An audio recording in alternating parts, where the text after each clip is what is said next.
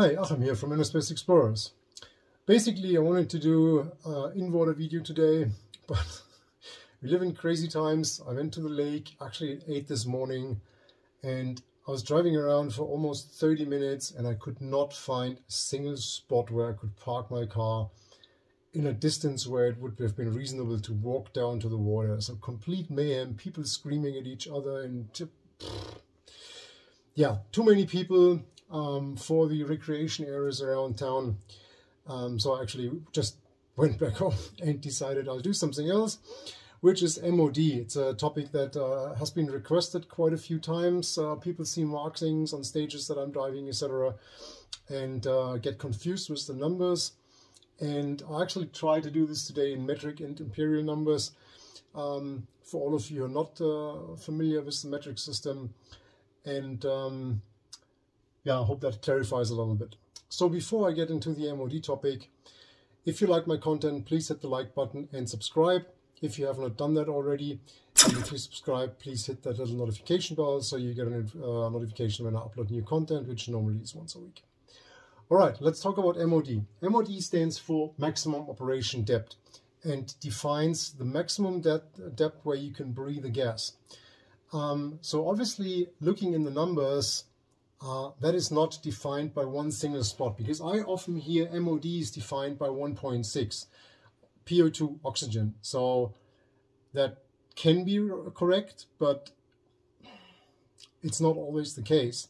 So if we think about oxygen as an example and as our first gas here on my little chart, then yeah, you can breathe down oxygen to 6 meters or 20 feet, which gives you a PO2, partial pressure of oxygen, of 1.6 bars, which we define as the maximum that we want to be exposed to in the water. Obviously, when we talk about hyperbaric treatment, etc., we talk about different numbers, but maximum PO2 that we want to experience in the water is 1.6 in rest, in decompression. So yeah, here's my metric numbers, the PO2, the imperial numbers, and then we talk a little bit about the different gases and what we use them for. So you see, these are basically the markings that you can see on stages. Obviously, there's plenty more. I just took a couple of very common examples to give you a better idea of why we do what we do. So my decompression tank containing pure oxygen would be labeled with 6 meters or with 20 feet. It contains pure oxygen, which I then use for decompression purposes. And the maximum operation depth for that is 1.6. So that's the maximum. That's why it says 6 meter. So the next gas would be nitrox 50, and the tank would be labeled 21 meters or 70 feet. But already there, it's 1.55. It's not 1.6 again. So of course that has something to do with the 3 meter increments that we have when we ascend. So think about it, you come up from like 30, 27, 24, 21, 18, 15, 12, 6, 3. So we stay in these 3 meter increments. And obviously you wanna match one of those. It doesn't make any sense to do this 3 meter increments and then do a gas switch at 22, for example, instead of 21 meters, or at 75 feet instead of 70 feet. So obviously that arranges a little bit, but at the same time, the deeper I go, the less I want to risk being at this borderline of 1.6, so to speak. So it also adds a little bit of safety margin. Very minor and probably not even noticeable, but it shows a direction, it shows a trend, so to speak, and you will see what I'm talking about when we talk about the other gases. So the next one here would be 30.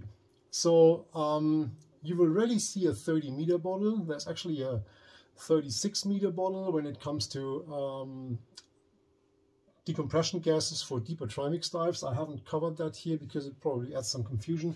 But a 30 meter bottle would be something for recreational diving containing 32% nitrox, which is a standard gas used all over the world in recreational diving. And we defined that we do not want to go deeper than 30 meters with nitrox 30. And that gives you a PO2 of roughly 1.3, so 1.28. And that is basically the PO2 that I do not want to exceed in my recreational diving. Of course, I want to not go to that edge of 1.6 in my recreational diving, also because it limits my time. So remember, if you look at the CNS clock at 1.6 bars, you would have 45 minutes till you reach 100% CNS, and then you're like fully saturated, and that's not what you want, especially in recreational diving, thinking about maybe multiple dives a day. So here the MOD of the gas is by far not defined by 1.6. It's a different number, which still is very reasonable, but it has nothing to do with this 1.6. And now actually we have the prime example, in my opinion, which is 2135, a trimix mixture containing 21% oxygen, 35% helium, 44% nitrogen. And you find bottles with trimix 2135 with two different labels.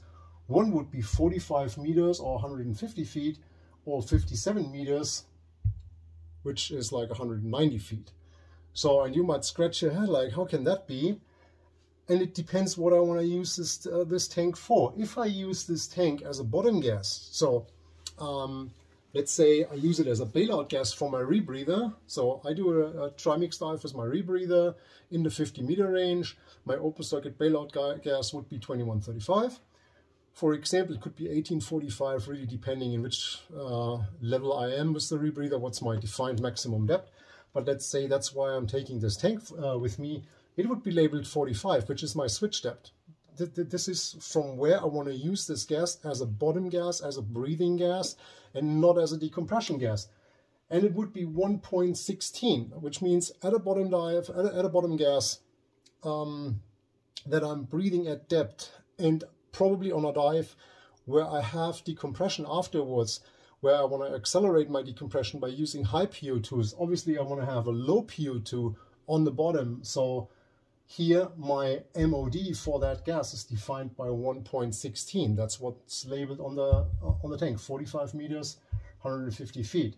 So if I use the same gas as a decompression gas, let's say I do a deep dive using, for example, 1080 as a bottom gas, and I'm coming up, my first decompression gas would be 2135, which first of all allows me to switch deep to a decompression gas, which also makes my bailout strategy a little bit easier, because I do not have to carry that much deep bailout gas, because it only has to take me to, let's say, 57 meters, i.e. 190 feet, instead of bringing me up to, let's say, 30 something meters. And then obviously that's used as a decompression gas, and it has a PO2 of 1.4, which again, it's a deep decompression gas. I do not want to start with 1.6. First of all, I do not want to have the risk to be on that borderline at that depth, because if I get an O2 hit at 57 meters, that's definitely not what I want to have.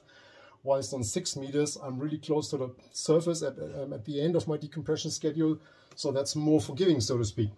So obviously I want to have my PO2 loading lower than, on a shallow part of the dive, and that's why I have my MOD defined by 1.42. So I hope, these two are actually making that crystal clear.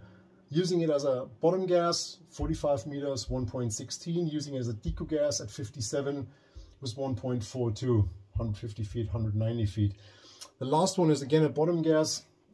Maximum depth 75 meters or 250 feet at 1.28. Here again the rebreather divers will be like, oh yeah, that makes sense, 1.3 as the common PO2 that I'm running my rebreather at. So that would define the maximum depth using that gas as a bottom gas was 1.28 PO2, and by far again not 1.6. So as I said, this is really just an example. I just took out some examples. There's plenty and plenty and plenty more, but it doesn't make sense to go through 20 different numbers here, which also might confuse some of you. So especially those of you who are not into technical diving, and this is a little bit like, what is he talking about? But yeah, when you read MOD, don't get the wrong impression that this always defines that gas with 1.6 PO2. That's completely wrong, and that's what I hear a lot. And then people think like, yeah, what is this MOD thing? So is it based on PO2? Is it based on narcotic depth or whatever? So it is not. It's it really defines the target depth to which I can go with that gas if it is my bottom gas, and it is defined as the switch depth if it is my decompression gas. So again, if I use bottom gas 2135, I can use it down to 45 meters, so it's my target depth, the maximum depth that I can go to with that gas. If I use it as a deco gas, it is my switch depth at 57 meters. I would switch to 2135 if I'm coming up, and obviously having the two different functions of the gas, so to speak, I use them with a different PO2. The low PO2 if I want to use it as a bottom gas, the high PO2 if I want to use it as a decompression gas. That's very brief. I still hope this explains a little bit the concept. If you have questions, comments, or if you want to hear more about this, please put it in the comment section. If you want to discuss it a little bit more in detail with me personally, have a look at the Patreon site, and that's normally where I answer all the questions and where I discuss things on a more private base. And talking about the Patreon side, a lot of people ask, where can I get your English audiobook? It's also on Patreon, so if you are interested, please check that out. Have a nice Sunday, take care, and I'll see you next week. Bye-bye.